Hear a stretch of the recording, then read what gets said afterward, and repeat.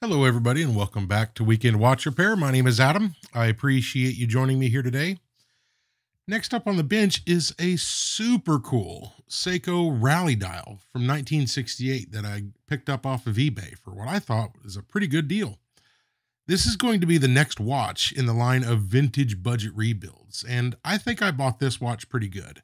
I think in total I spent 80 something dollars for, like 80 or $85 for it. And I think I way underpaid for this watch. It's just in fantastic shape, and that dial is what completely sold me. So what I'm doing here before we get started is just checking function of the watch. I'm checking the rollover of the day and date just to see if that is working. This particular movement's got a mechanism in it for to change the day and the date wheels at the same time. Pretty interesting way they did it, but and we'll get into that. But everything seems to be working okay. There is a true quick set for the date, and you can see me doing that here just simply by pushing in the crown. The next thing we're going to do is put it on the time grapher and just see what kind of readings we get. At the time, I hadn't looked up this movement, so I didn't know what the proper lift angle was, so it's just set at the default 52 degrees. Later on, I learned that this watch is a little bit higher, and the only thing that affects is the amplitude by a few degrees. But you can see this watch is running slow, really low amplitude, and the beat error is not bad. It would be nice to see those lines a little bit more parallel, but this thing's just in need of a service. It's pretty dirty, but overall the watch is just in stunningly good shape. So I am removing the straps that were on it and just using a little bit of plastic on my tool there to remove the snap-on case back. And we're going to take a look at this thing. And this is the first time I had opened up this watch as well. But I can't really make out much of anything on the case back. I think this watch had been serviced at some point in its life previously, but it's definitely been a while, but they didn't mark the case back.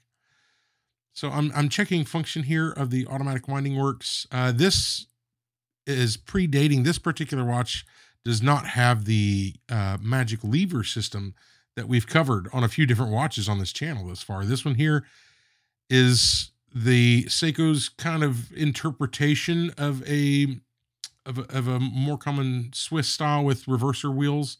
Although they do that with, in this one, they call it a differential wheel, and then they have some reduction wheels, but it's mechanically, it works the same, but it's completely different than what we've worked on in the past. So I'm excited to show everybody that. So what we're going to do here is once we got that rotor off, and we're going to just simply pull out the crown here real quick.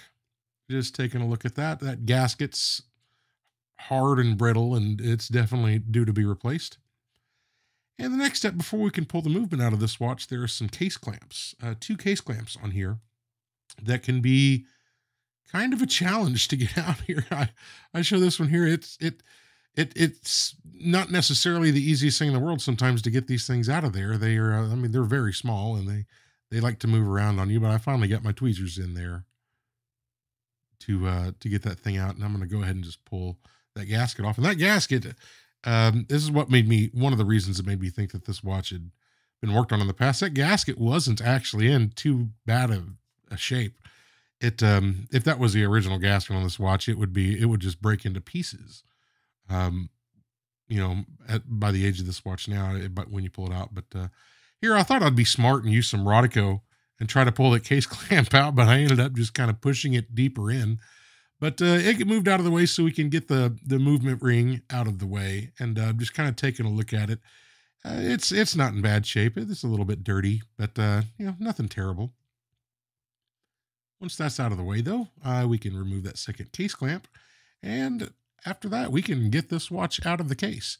And this is what sold me. As soon as I pull this case off here, that dial is just unbelievable for its age. And I mean, the design, it's as good as anything they make today, in my opinion. But I mean, and that watch, I mean, this watch is from 1968, and that dial is just perfect. It's a really good value proposition for your money on some of these old Seikos. See, trying to get the light to reflect off of that dial, and you can just see that thing. I mean, that's just stunning how good that is. But in order to remove that dial, there are 2 dial feet screws that we need to remove first. And so you see me loosening those here. And once that comes off, I'm trying my best not to, to see if I can remove it with my hands before I, without getting, something in there to wedge it open. And that thing came off pretty easily. There is a dial spacer on the back side of that dial right there, that little ring. And I'll go ahead and pull it off. Sometimes those can be a bit stubborn, but actually what we'll do first here, and I was looking at that date code on the back, as we've kind of reviewed on some of the previous videos, that 8N on the back of the dial, that represents 1968 for the 8 and N for November. And you can see that same code on the case back. And actually what's kind of interesting on that is most of the time you'll see a month or two difference between an original dial to an original case back, just due to their manufacturing process. A lot of times there's 1 or 2 months difference. It's less common to find somewhere the case and the dial are from the same month. But, and it doesn't really matter, but you can definitely tell it's an original dial to the watch. So we're going to go ahead and start disassembling the movement, and we're going to remove that dial washer. And then there's no clip on this one, so we can just lift that day wheel right up, and you can see that gear on the back side. This is a single language on the day wheel, so you've only got 7 teeth on that gear. If it was a dual language day wheel, you would see 14 teeth. Next up is the quick set lever, or really it's a setting lever for the day wheel, and that is what indexes that day wheel into place. And it's held on by one real specific shouldered screw. And next up, we can take off the cover plate. And this cover plate also has that spring for that day wheel indicator. And that spring is very touchy, it likes to fly. And so we just kind of have to be real careful with that when we pull it off. But and these always make me nervous. That's why I'm picking it up with Rodico right here, just to make sure that that spring that you see right there doesn't come off, just trying to give myself a little bit of protection, because if that thing goes flying, there's a really good chance that I am not going to find it. The next thing to come off is the date wheel. And what I should have really mentioned in some of my previous videos, it's been in the descriptions, but I wanted to make sure I put it in the video. This is if you didn't catch it earlier, when we took off the rotor, this is a Seiko 5126A movement. And that movement actually had a really short, the whole 5100 series of movements really weren't around for very long. They came out in 1967, and the last of the 5100 series was discontinued in, I believe, 1971. There was a 5106, which is a 33 jewel. They made from 67 to 70, and that was in their prismatic line. There's this movement, the 5126, which is of the Seiko 5 line of watches. There was 2 movements in those. There was a 23 jewel and a 27 jewel. The 5126, which is the one we're working on here, was the 23 jewel, and the 5139 was the other one. And all those were just in production from 1967 to 70. And then in 1969, they came out with a 5146, which was a true high beat at 28,800 beats per hour. And that was only in production for 1 year. That one went out in late 70, I believe, maybe early 71. But interesting, this is a Daini movement. And if you're unfamiliar, Seiko basically had 2 separate watch companies, Daini and Sua. And they pitted them together or against each other, just as much as they were competing against other companies for competition. These 2 separate companies competed very much so with each other, and would go to competitions with one another, submit, their own, they would build their own movements, do their own design. And, ultimately, I think they were, Seiko was trying to, design and come up with the best product they could. And for a while there was an arms race between these 2 companies. This one is a Daini movement, but, the Sua also had a lot of really interesting stuff. But if you've kind of never read up on that. If you're interested in that kind of thing, or really like these old Seikos, like I do, it's definitely worth reading. But back to this video here, and I kind of went long there, but really what you're watching here is an instructional, on how not to take apart this this side of the watch. I didn't study it very much, and I started taking it apart, and these parts I'm pulling out. I mean, you can see it's under spring tension, and I definitely learned my lesson taking this one apart here. I those two pieces that I pulled off in the cover plate prior are part of the quick set mechanism, and that's all held. There's a tension. There's tension on that long spring that you saw just now noticed, and I'm pulling off now. But and that should have come off first before any of that other stuff was disassembled. And normally, if what I should do is kind of study it a little bit and make sure I really understand how everything functions together. Like I said, I have never worked on this particular movement before. So I should have taken more time to pay attention to how everything works together before I start, disassembling it. But don't do it like you saw me do there. But I mean, that tells you exactly how not to do it. Later on in the video, when we put it back together, that's a good instructional section on what the right way to do it is. But here, taking out that intermediate wheel, and that kind of had that radius cut on one side of the teeth there. And there's also on that particular one in this movement, there's also kind of a raceway, a ledge that goes on the bottom side of that, where when it sits down on the main plate and raises that wheel up a little bit, where it sits at the right height. But I mean, that would fit in either way, but definitely if you put that one in the wrong way, it would not work out too well. And that's the yoke spring there, and that sucker was incredibly thick, and it sits in a really deep recess in the main plate, and that thing was under. I was sure that thing was going to go flying, but that's why you saw me use Rodico there and really just completely smother it, because I did not want that thing to go off, and I really had to get my tweezers underneath it to pull it out. But the hold down spring for the setting lever, and then the sliding clutch right there, and then the last piece here we have, and take a look at that gunk on that. Wow. Yeah, that thing there was really dirty. But we pull the setting lever off, and I'll bring it back up here just so you can kind of see it real quick. But that is the last piece aside from the jewels on this side of the watch. So the first thing I did on the rear side of the watch, I noticed that when I flipped the movement over and put it back in the movement holder, it stopped running.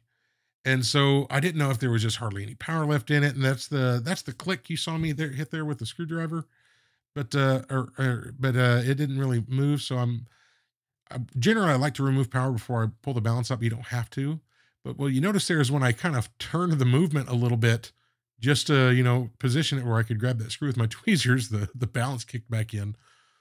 And I really think that's, it's not supposed to do that, obviously, but I think it's really a cause of just kind of the shape that this watch is in, the movement wise. I mean, it's in good shape, but it is very dirty. But no harm done or anything, but we're going to go ahead and kind of take a quick look at this spring and just kind of eyeballing it just to see if anything's just blatantly incorrect. I mean, you really got to get it under higher magnification to see if really anything's wrong. But see, I'm checking that pallet fork, and you can still see there's some energy still left in this watch. See how it's, I'm not pushing it all the way, and that there's energy pushing it in each direction.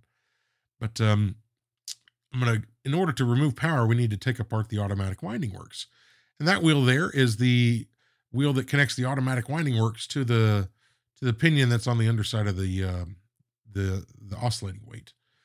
But this automatic works here has its own bridge, so we're going to go ahead and pull that off. And this one here has a really unique way of doing it between all these wheels here. And you can see that one came off with it. That would be the second reverser idler wheel. Yeah, those are the idlers. I know what the parts do, but the terminology sometimes gets me. But that's the differential wheel, and I'm thinking of that as in the same context as it's kind of their version of what a more traditional Swiss style, an ETA style movement with the reversing wheels and all that. But that's kind of functioning in the same way. But we'll go ahead and take out that first reverser idler wheel. And then there's two reduction wheels. Also, one of them is underneath this bridge here that I'm going to pull out.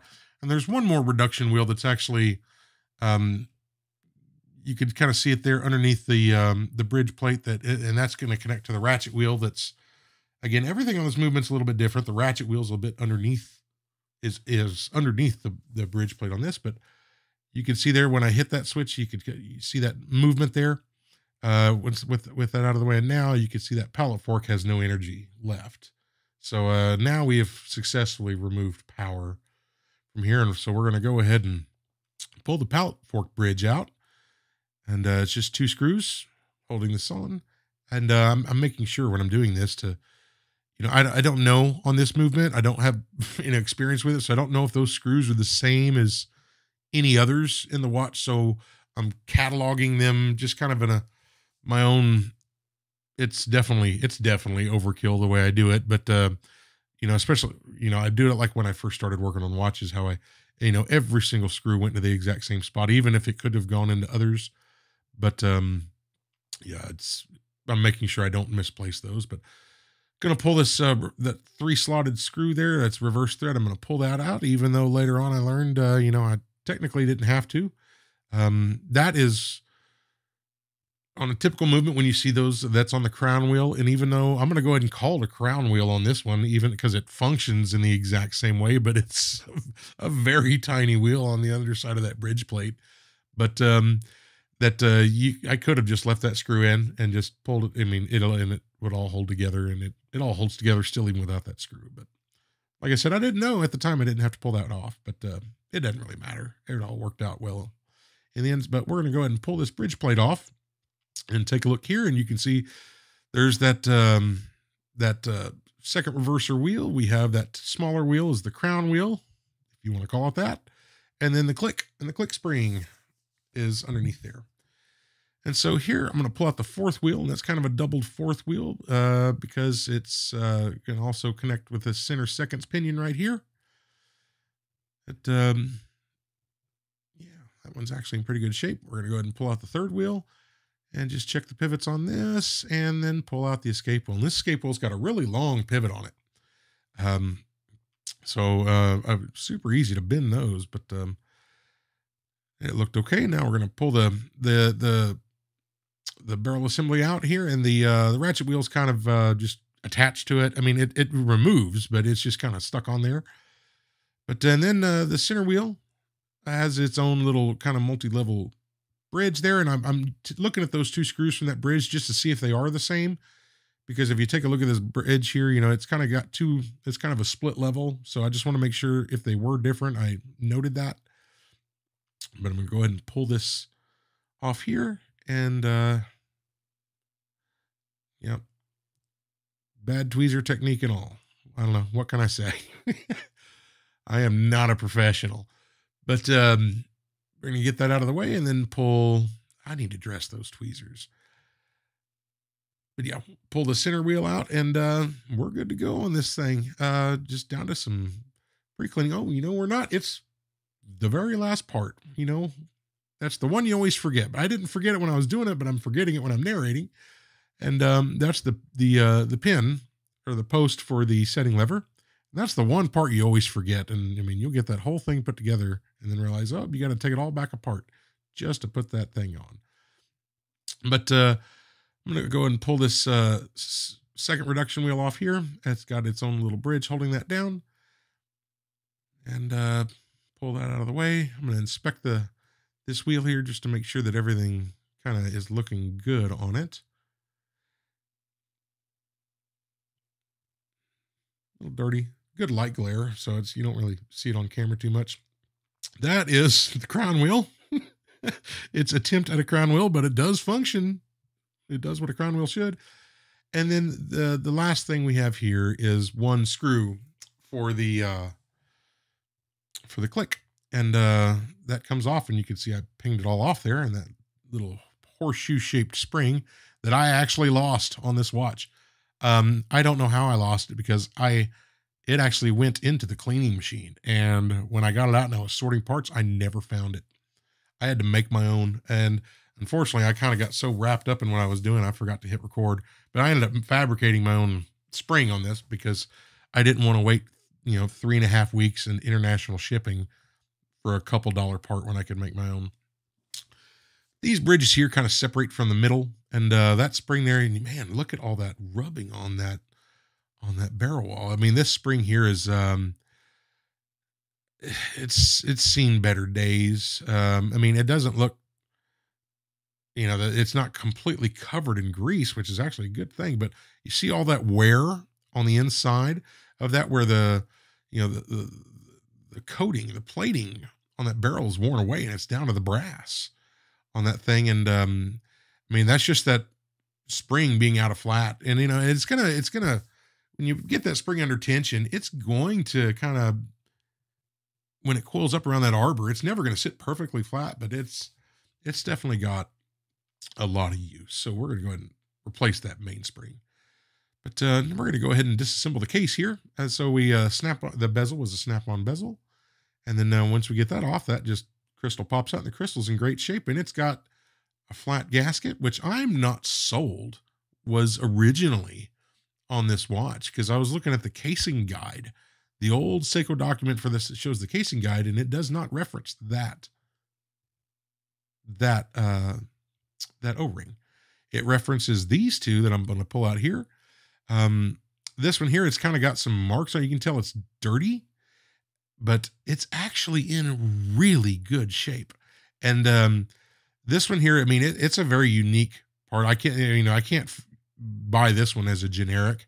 At least I don't think I could, but I would have to source an OEM part. But I mean, I cleaned it up the best I could.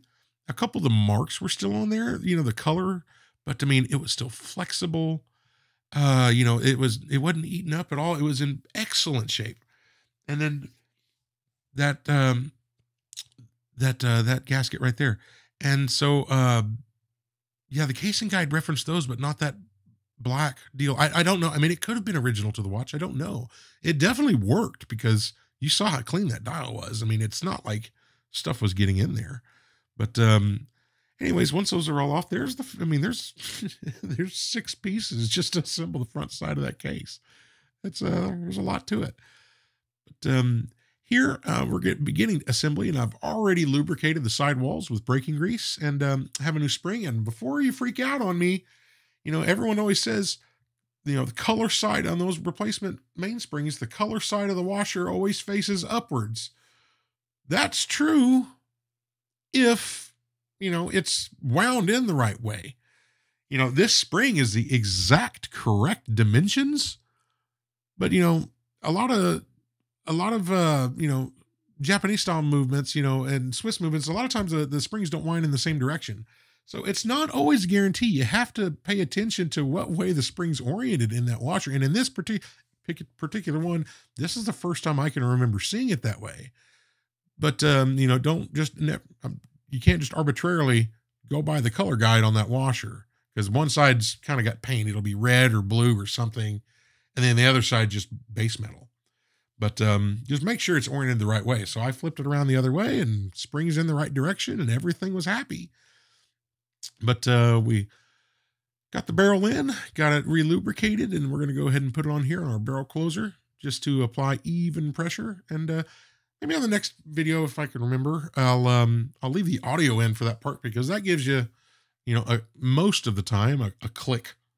But I went ahead and bypassed videoing all the jewel cleaning. That was done. This is the test afterwards, where I get everything lubricated on the balance assembly and then back in on the cleaned main plate. And then I'm just kind of using my phone here just as a test. And I always like them to go at least 30, 40 seconds or so. And right here, when we get up here, that wheel's starting to wind down, but that worked out good. And I'm just doing some close inspection here, making sure that the impulse jewel is sitting is dead center at rest between those banking pins. And it's in line with the pallet fork and the escape wheel. I'm checking the flatness of the hairspring there, and checking its engagements into the regulating pins, and just kind of making sure that everything looks good. And this one here's looking really, really good. No major issues. So we're just going to move forward. Beginning assembly, I'm going to go ahead and get that first part in, that last one that we took out, that pin or the post for the setting lever. So I'm going to lubricate that and get that put in place. You can see my little like and subscribe animation there. That would mean a lot, actually, if you'd like and subscribe to the video. I know it's a real small channel, and I don't do this full time. I'm not making a living at it. I'm not even monetized. I'm not trying to make any money at it. I just enjoy doing it. But hey, if the channel grows, that would be all right with me. So if you do enjoy these videos, I put a lot of work in them, and I would appreciate you if you did like or leave a comment. Apparently, YouTube likes that kind of stuff. So by all means. So we're going to get this center wheel put in place. And I went ahead and lubricated both sides of that center wheel with HP 1300. And I find it a little bit cleaner to lubricate it that way. I mean, you can lubricate the jewel, absolutely. But, and then let capillary action really pull that in. But to me, I just find it easy to do it that way. So that's just kind of how I've done it. But once I get that on, I'm just double checking in-shake on all these clean parts just to make sure that everything's looking good. And I think, yeah, we'll get a close up here. You can see the in-shake, the up and down. In-shake is kind of the vertical up and down movement. Side shake is, think of it as horizontal left and right. And so if you have like your pivots are worn out or something, and you have a lot of play where that pivot goes into the jewel or into the bearing, and there's a lot of side movement back and forth and it's wobbly, that's side shake. In shake looked really great on that. So we're going to go ahead and I lubricated the bottom post for that barrel assembly, and we're going to go ahead and get that put in place. And I'm going to put lubrication on here, if I remember right. Yeah, when I edited the video, so I lubricated that point there, and that's where the ratchet wheel is going to go. And then what I forgot to do in the edit was I lubricated the actual pivot above that sticks above that. There is some lubrication on there as well. HP 1300, where it's actually going to go onto the bridge plate.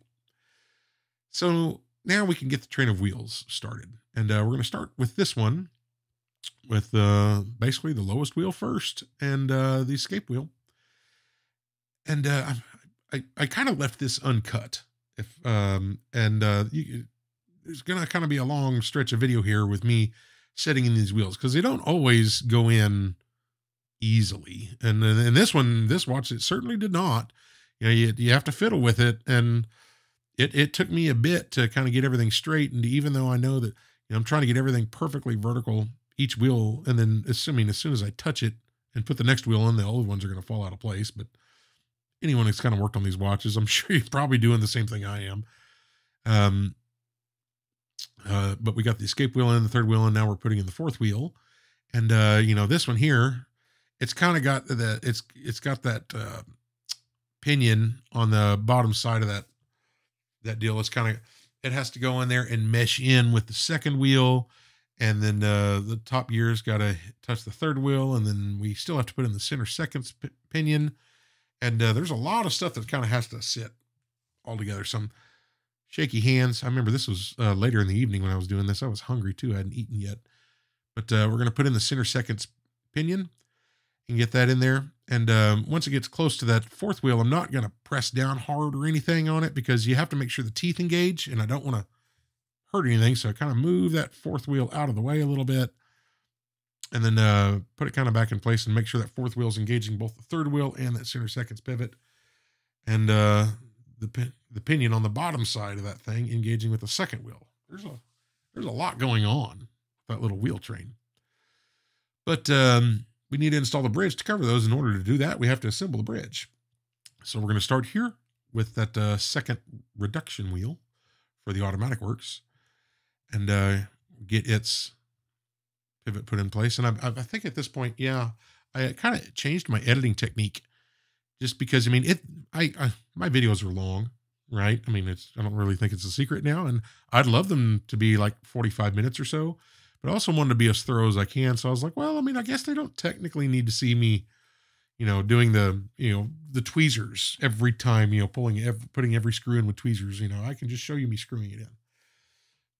Long cut here. I finally remembered once I got the new pivot, the new spring in place, I had assembled the click spring assembly. And that spring was probably about 45 minutes to make it. What I did was I used a spring from another movement that had the right diameter spring steel. And then basically it's bent like a letter C. And then on one tip of the C, it points upwards and the other one points downwards. And you just kind of had to bend it into the right shape. And I worked it around, but that thing works like a charm. Now, I'm actually really proud of how that came out. It is not, no, it's not an original part. I don't think anyone's going to, rake me over the coals for that one. But I mean, it would have been about $25 and maybe 3 weeks to a month before, waiting on that part. And I could just make it, So, of course, yeah, I mean, if a more serious part had broken, I absolutely would have ordered it. But I just wanted to try my hand at it. It's not like I'm not a professional, right? So I don't really get an opportunity to make parts, at least simple enough parts that I have the capability of making. But that one worked out well. So we're putting on the bridge here. And the one thing we have to make sure of is that the crown wheel on the underside of that bridge is engaging with the ratchet wheel on the barrel, and then everything's kind of working in place. So I kind of got that in there. You saw me move that around at first, and then I kind of did a little tap trick, and now I'm putting just the slightest amount of pressure on the bridge, making sure those pivots are seated all the way. And kind of once everything found its spot, if you notice while I was tapping it, you really saw a shift, and then that whole plate just kind of sat down, and it worked like a charm. But here, and since we already have the winding works in there, you can see this thing's got a really good amount of kickback, really good, and that really surprised me. But once I make sure everything's in place, I do a final torque down on that, and then I'm just gonna give it one more test here just to make sure that everything's working good. That kickback made me really happy. Another thing I'd noticed, if you're kind of looking at this thing, and it looks like if on the left side of that, like at the 9 and 10 o'clock positions on the main plate and on the barrel bridge, it almost looks like fingerprints. I agree. And I took some Rodico to that and everything else. And I mean, those are not mine. Those are, if they are fingerprints, they're, oils from someone from however long ago. And those marks are permanent. So, I did look at that and I tried to clean that up, but it did not want to clean off. So and it's purely cosmetic and doesn't really hurt anything. But, it kind of tells you the history of the watch. So we need to assemble the automatic works. And we, in order to lubricate this differential wheel, basically the same way as a reversal wheel, we use a lubrication called Lubetta V105. It's a lubrication they say it's for reverser wheels. And really what it is a mixture of alcohol and a thin lubricant, like a 90-10 lubricant. And the idea is, you dip it in there for about 10, 15 seconds, and then you kind of blow off the excess, and then you let it dry. And the instructions for the lubrication say don't put it on any reactive materials like plastics or anything that may react to the alcohol or anything in there. But so I just use a sticky note, cover it with that little cover, and leave it for about 15 minutes. But really what it does is once the alcohol dries, it leaves a very, very, very thin coat of that thin lubrication on there. And it works out pretty well. And I think there's another channel there that, he's a professional watchmaker. That's where I learned about that is his channel. I don't know if it'd be proper for me to, say the channel on my video, but he does a lot of videos about, new people learning the hobby, and gives you kind of tips and tricks. And he does a great job. I love his channel. Hadn't been doing it very long. He's been doing it longer than me, but I think he's still under a year. But that's where I learned it. He's the one who I watched his videos, and I was like, oh, well, that makes sense because, I use a mixture of lubrication and alcohol as a case lubricant for a completely unrelated hobby. But it basically, the alcohol dries and your lubricant remains on the part. And so it's the same thing. But here we got those reverse idler wheels put in place. That second one was a little bit stubborn, as you saw, and we're going to put on the bridge. And so there's 3 pivots in that that arbor that's on that second idler wheel that we need to align. And the differential wheel pivot does not want to go into place here. One of the easiest ones it should be is not wanting to go into place. So here I'm going to just barely nudge that differential wheel, and there we go. That pivot dropped right down, and then you can see it all fell into place like it should. So, and one thing I should point out is that I don't know if it was necessary. I just don't.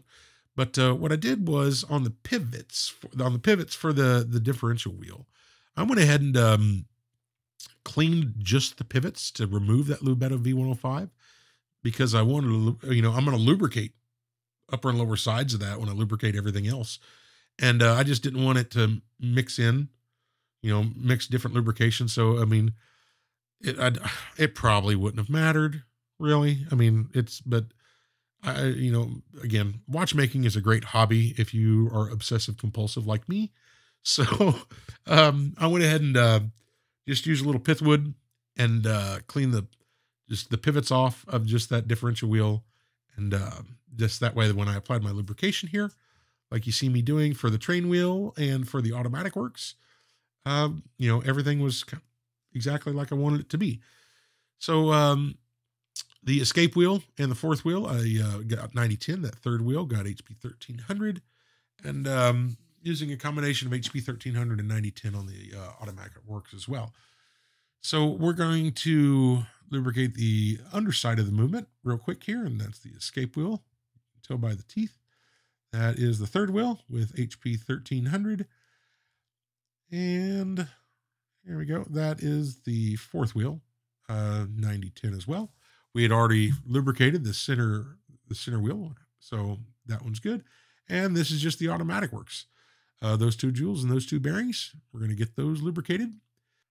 And the last thing is the lubrication for the second reverser wheel. I didn't show it on the main plate, on the bridge plate, but that one part that's underneath the bridge that connects to the ratchet wheel, that got some HP 1300.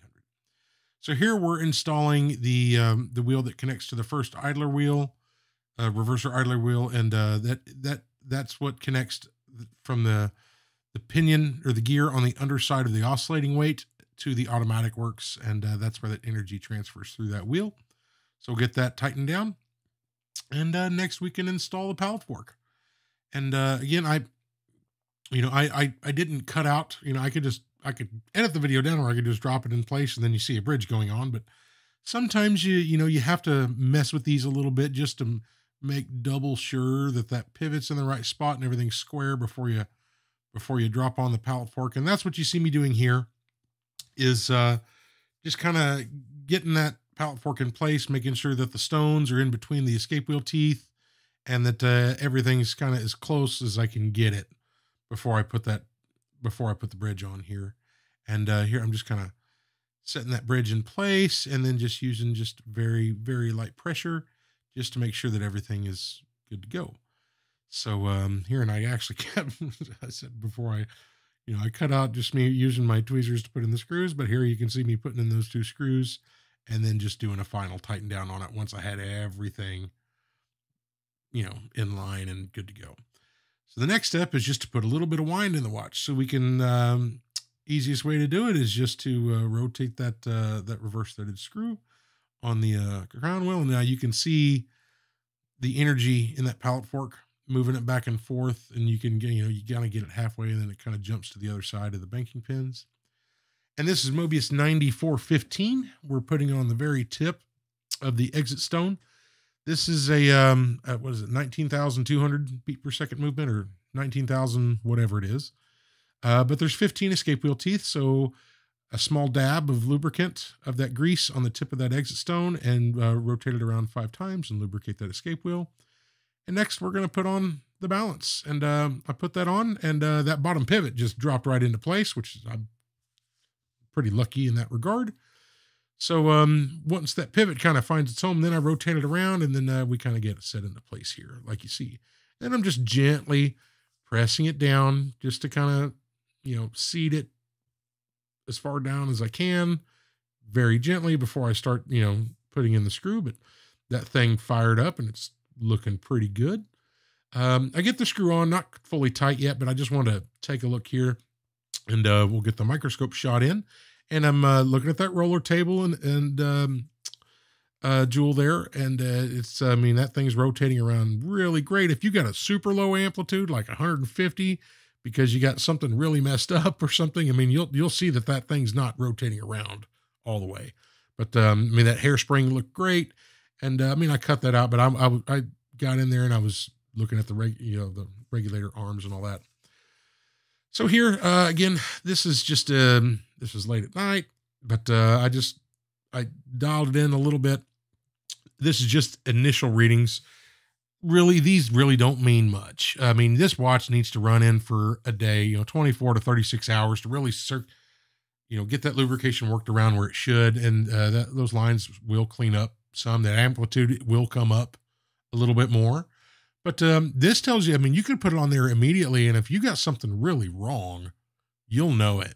And so, I always put it on a time grapher right after, 20 minutes or so after it's, we got the balance in, just to kind of get an initial deal, just a quick regulation, just in one position, not final by any means, but it'll tell you if you're on the right track or not. And if you have something horribly wrong, you'll know, so you don't waste another, hours doing anything else. You can troubleshoot, but that looked good. So we're going to go ahead and get this dial side assembled. And so we've got the setting lever in place. We got that, and then we got the hold down spring for the setting lever on there. And that's what kind of keeps it kind of engaged with the stem. So we put the sliding clutch in. We lubricated a post there, and I'm putting some grease here on that sliding clutch. And then we lubricated the post for the yoke, and then we're going to drop in the yoke. Get that on that post there, just like that, and get it in that recess on the sliding clutch. That's looking good. And now we have that giant spring coming up next. But first thing, what I'm doing here is I'm moving these parts around to see where the setting lever is going to engage with the yoke. To me, I find it easier just to, if I'm not super familiar with the movement, just to kind of see where all the mating surfaces are going to be so I can lubricate them. It's not, I didn't get every spot, initially, and I'll go back in later once I get everything assembled and touch up what I need to touch up, lubricate, make sure I lubricate what needs to be lubricated, because all the pieces are there and you can see all the interactions. But it's just, I find it easy to do it that way. Next up, we have, the Ping-O-Matic spring that just wants to go flying because it's ridiculously oversized, and it's putting a lot of power on that yoke. So I'm going to use my hold down tool and kind of hold this down in its recess in the main plate, which is super deep. And remember, if you saw me when I had to pull that out, I had to basically pry that thing out of there. But we're going to get that bottom side pressed in first. And now you can see with that spring unbent, how much travel there is in that thing to get it in there. And boop, it went right underneath the setting lever and actually bumped that setting lever out of place where it's not sitting in the recess in the sliding clutch anymore. So, yeah, these things happen sometimes, but I'm going to go ahead and get that spring set into place just like that. Now it's engaged with the yoke properly into it. There's a recess cut out in the yoke specifically for that spring. And I'm going to pull that yoke down with my brass tweezers here and kind of get it back into that sliding clutch. And then very, very carefully, I'm nervous right now because I don't want to pull my tool off that spring, but you have to. But I realized also that I hadn't lubricated that spring where it engaged with the yoke. And I should have just lubricated that yoke before I installed it, but I didn't. So I'm pulling that spring down further with my hold down tool and then setting it back into place, praying that it doesn't go flying, but everything's there. And now you can see that spring fully set into place, and that sucker is putting some pressure on that yoke. But everything's where it should. And now I'm going to just take a bit of Rodico and clean up the excess grease on the tops of those parts. And this is, in no means the only time I'm going to do this. Even on the other side of the movement also, I know it wasn't shown in the video, but as I would go and progress, I would use Rodico and just clean up a few things here and there as needed. But putting some HP 1300 here on that intermediate wheel, and the radius cut for that wheel goes down, and then again there's that raceway on the bottom side of that wheel that goes downwards as well, and it kind of makes that wheel sit proud a little bit. Now I'm just putting some grease here for the setting lever spring on the setting lever, and we're going to go ahead and get the setting lever spring put in place here, and that also acts as a cover plate for the yoke engaged into the sliding clutch and kind of holds that down. So we'll get the screw in, but not tighten down fully, just loose. That way we can bend the spring here very gently, of course, and get it on that setting lever just like you saw, and then we can tighten down the spring all the way, or the screw all the way on that spring, and we're good to go there. Now you get to see the right way to reassemble the quick set mechanism for this keyless works. Yeah, definitely, if you're using this video as some sort of a guide for the 5126A movement, just completely ignore everything I had on the first part of the video where I took it apart wrong, but reference here and just do everything in reverse. It's only a couple parts. It's not even complicated, but I just didn't I didn't study it well enough when I took it apart, like I mentioned earlier. But those two pieces underneath this cover plate, that is what engages with a couple different parts. The setting lever, when you push in the setting lever, it engages those parts, and between those two parts, it rotates up and just clicks over that date wheel one day, and it works like a charm. Very tactile feel when you're on your crown. You feel a click. You absolutely know that it's advanced. And it feels really good. It's an excellent system. But they created different ones down the road that do the same thing with fewer parts, and I can't say I blame them. But once that cover plate got put in, I'm putting a little bit of grease here where that spring is going to go, and set against that post. But we'll get that spring put in place here, and there's a post there where it sits over, and then one screw. And just like the setting lever spring, that screw is going to go in, but not all the way, but just in so the part can't come off. And then we'll go ahead and set that spring where it needs to go. And then on that post, we just lubricate it, and then we can just finish tightening down that screw. And that thing is good to go. It's exactly what you want. So the next thing that we have to assemble is the crown and get that in. And I'm lubricating it, and I lubricate that part wrong. As you just see, I wasn't paying attention. But that's where the crown gasket goes. Later on, when towards the end of the video, when it's time to, I'm finishing assembly on everything, and I'm like, time for a new gasket. And I go over there, and I'm like, I still got grease on that thing. So I cleaned it off and properly, and put a gasket on it with silicone grease like I should. But yeah, you don't have to grease that part. That was funny. I just decided to keep it in the video again.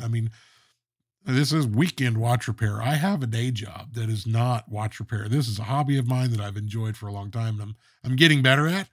But I don't want to. I don't want to be dishonest, and I make mistakes, so I'll put them in there. Doesn't bother me. But we get the crown in and the stem in, and now I'm checking function on everything and seeing what needs to be lubricated. I see that there's some parts here, like on the quick set, where those two parts interact. There needs to be some lubrication there, and a few other spots here. I kind of get all that done. There's that very, very tip post on the setting lever where it engages with the quick set. I didn't show me putting lubrication on it, but you can see a little bit there on the tip of that part where I put it on. And then just because that's metal on metal. But now I'm going to just take Rodico and clean up the excess here. And what you want is just a film on the mating surfaces. You don't need globs of grease around. And that grease doesn't really travel that much. It's not like it'd be the end of the world, but it definitely did need to be there. But now we got grease where we need it. We're putting some of that same grease on the center wheel, and we can install our cannon pinion. One thing that always makes me nervous, I'm always afraid that I'm going to bend that pivot for the seconds hand, and on this one it's that center seconds pinion. So like right when I get the cannon pinion over it, I drop it off my tweezers and just kind of let it fall on there, where, you know, if it does touch, it's not going to hurt anything, and then I'll take my tweezers and press it down. But once we get that cannon pinion in place, you saw me lubricate the main plate there for that minute wheel, and just making sure that minute wheel is engaging with that intermediate wheel and the cannon pinion, that those gears are engaging on both sides. Then we can install the cover plate. And this cover plate is, if I can get it turned around here, this cover plate just takes one screw. A lot of them on the previous Seiko movements have two, but that other hole there is actually not a screw hole. That is like a viewing window. So you can see the interaction between the minute wheel and the minute wheel and the intermediate wheel. So that's pretty cool. So next up, we need to install the calendar works. So I'm putting a little bit of lubrication there on the post and just a dab on that little raceway here. And we'll put the calendar driving wheel in, and that calendar driving wheel has got that little spring assembly, and then the driver for the date wheel. And the reason, like, you can rotate that, you know, your hands backwards to do the semi-quick set on the day is that's going to be under tension, right? And the way that wheel's shaped, it doesn't. The reason they tell you not to rotate your watch backwards because you can damage it is, you know, if you don't have that thing is purposely designed to go backwards and not damage anything. That spring will push that driving arm inwards, and then once it gets past that tooth on the date wheel, you'll see that day wheel just kind of shake or move slightly, and you know it's just gotten past the point of that spring, and then you can rotate it forward. But I mean, that's purposely designed to do that. So now we put on the hour wheel, and the hour wheel, I'm going to pull this hour wheel back off here in a minute. I'm kind of testing it just to make sure everything's good, and put a tiny dab of HP 1300 on the cannon, on the outside of that cannon pinion for that hour wheel. But there's the gear that runs the date driving wheel. Most of the time you'll see an intermediate gear between the hour wheel and the date driving wheel. But on this one, it's a pinion, a real large pinion on the underside. Yeah, here we go. I do pull it off here and show you. But that gear on the underside, and that's what's driving that calendar wheel. So that's where that's coming from. That's why there's no visible intermediate wheel like most of the watches that I've had on this channel.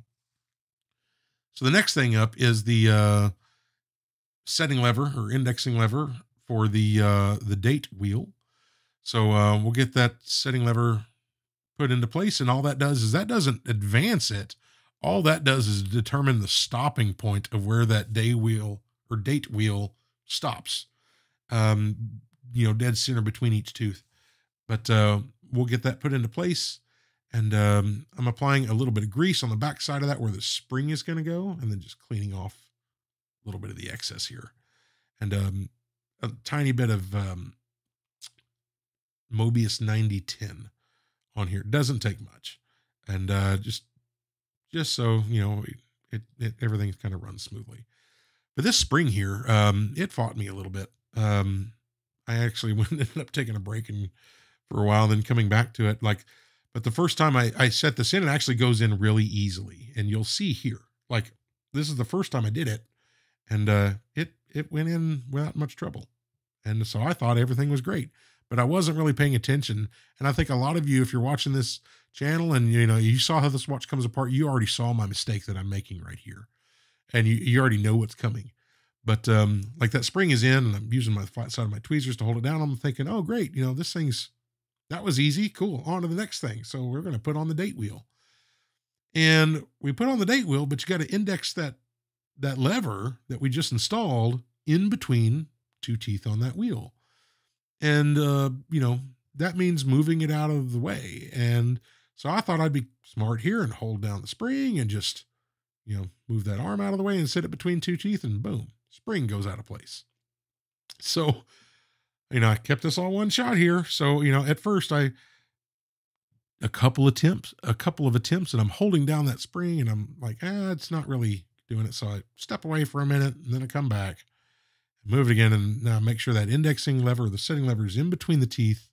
And then now I can move that spring into place. And really what I should have done is put that date wheel on first, or put the indexing lever on first and put the date wheel on, then just put that spring in last. and it probably would have been easier, but um, that was my mistake. But I mean, it's not a terrible one to make. Definitely fixable as long as you don't lose that spring. But unfortunately, you just got to play with that spring a little bit more than you really want to, because once they're in place, I really don't want to redo it. But everything's fine. So I put that day wheel spring on this cover plate, and then I'm just very gently going to put this down here just to try to avoid popping that spring out of place, because that's the one I fear the most.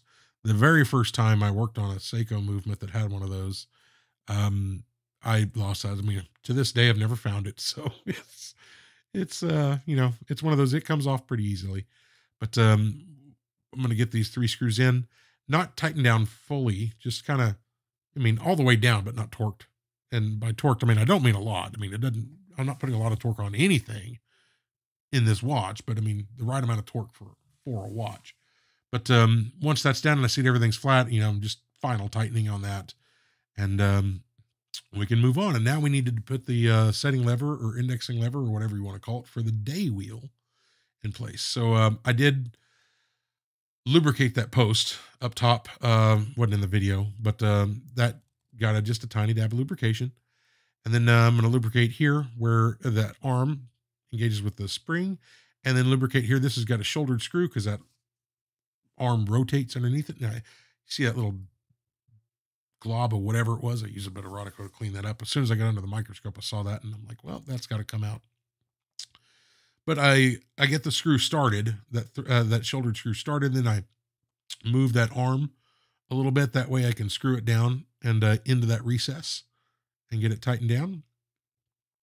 Just like that. Now I'll just give it a test. And if you put the wrong screw in there, something you'll know it because it won't move freely. But I mean, you can see that's why that screw is special and it's got that special shoulder on it, because you can get it tightened down all the way and it still rotates. So now I'm just checking the function of the calendar works. Advancing the date wheel and checking the quick set, making sure the quick set works, and that works just fine. I ended up doing this quite a bit just to distribute that lubrication around a little bit.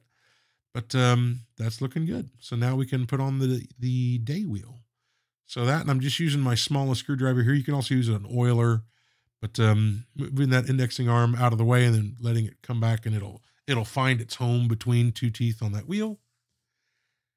And next we can put on the dial washer. So we're getting close. And now my favorite part of this watch, this gorgeous, gorgeous original dial. I mean, not a mark on it. I mean, man, that thing's good looking.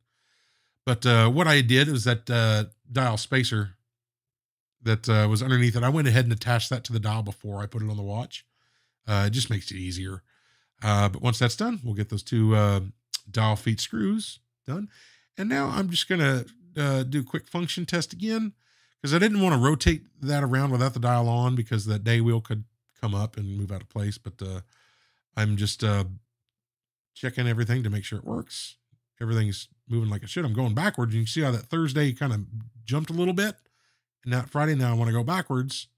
See how it goes Friday, comes back to Friday. That tells you that spring's gone past its point and you can move it again. So everything's working good. So now it's time to set the hands.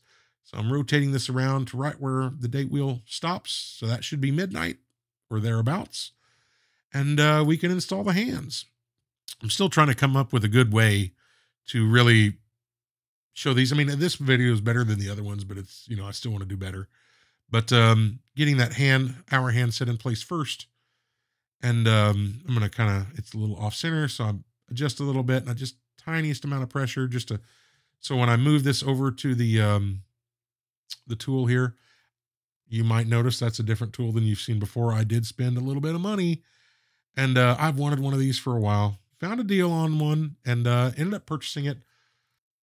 And I love having the clear hands to, the clear pushers to where you can really see what you're doing. And here I'm setting down the minute hand, and the tip on that goes on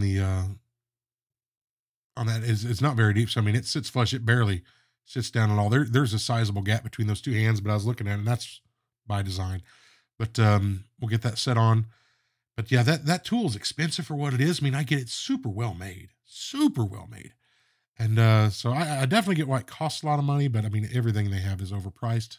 But that tool there is just a blunt tip that's not hollow. So just pressing on that seconds hand and then double checking again to make sure everything's straight. You can see that gap between the hour hand and the minute hand, but that's the way these are.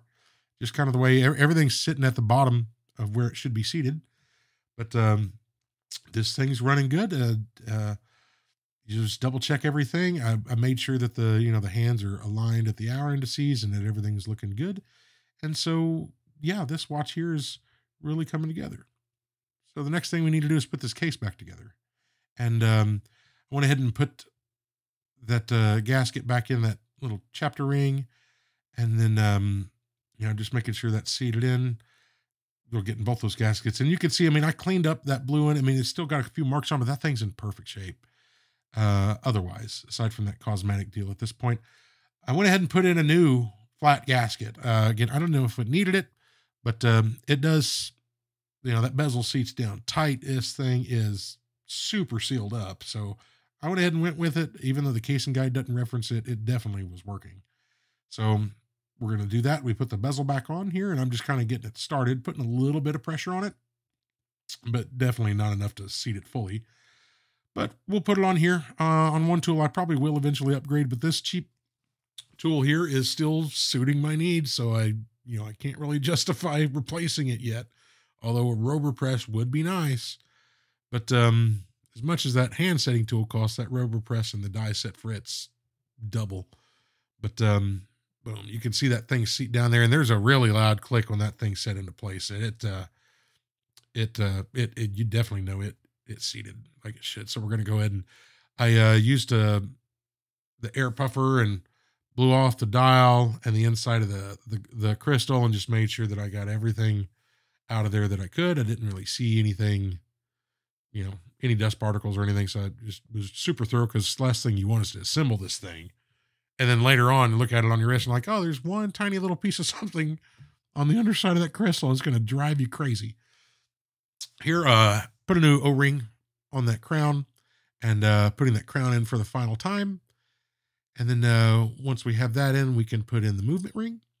You can see that cutout on that movement ring where it seats over that crown. That thing sits in there, and we have to have that in place before we could put the case clamps back in.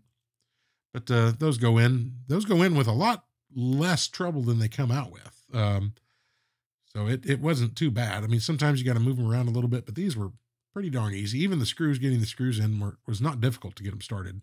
But I am using my tweezers here, just as an extra steady hand to get those in. But I'm getting them in there, screwed down, but not tightened fully. That way there's a little bit of play in there. And because I don't want to seat one side down too far and get this thing in crooked or anything, but get that second clamp in and get that screw in. And once I kind of have that thing snug down, then I go through and just put, tighten them down fully. And now that movement is, here we go. Yep. That movement is locked in place and is not going to go anywhere. So the next thing is the automatic, the oscillating weight. And I don't know why I did it this way. I mean, I could put it on there and then do that, but I thought this way also gave you a really good view of that gear on the underside of it that engages with that one that almost, it's at the 6 o'clock position on the movement, but I just thought it was a good view of it. But I just put a little bit of lubrication on 3 of those 6 ball bearings, and I set this in place and I rotated around a little bit just to make sure that gear is meshing in with the teeth. I don't want it to drop down on top of it. So I just rotated around briefly just to make sure that everything's engaging like it should. And that looked great. And then I just move it around a little bit just to make sure that everything's cycling the way it should. I'm watching the automatic works, and I'm watching the crown wheel, and I'm watching the barrel, and everything's rotating around like it should. So we're in the home stretch. So next is the case back gasket. So this is a new case back gasket, and I'm going to just apply some silicone grease to this thing.